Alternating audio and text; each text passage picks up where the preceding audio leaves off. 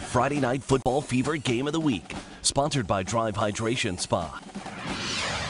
All right, now it's time for our Fox 44 Friday Night Football Fever Game of the Week, and it is a district showdown with major implications on who would be in the driver's seat in a district.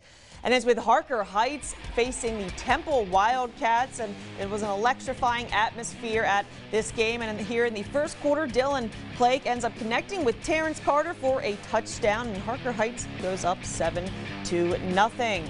Second quarter now, seven up. Knights are up 7-0, and Blake ends up hitting Terrence Carter for a 45-yard touchdown to make it a 14-0 game. And then later on in the second quarter here, Knights are Rashawn Sanford on the carry, making guys miss, and he ends up going all the way home for a 76-yard touchdown for the Knights to make it a 21-0 game and getting the juices going, flowing early on. And now we will head out to later on. Temple ends up coming back with McCall Harrison Pilot, and he ends up hitting Devin Williams for a 25-yard touchdown. The two-point conversion is good to make it a 21-8 score. And later in the second, Harrison Pilot ends up keeping it himself for a 5-yard touchdown run to make it a 21-15 score. And currently it is 37-34 in the fourth quarter.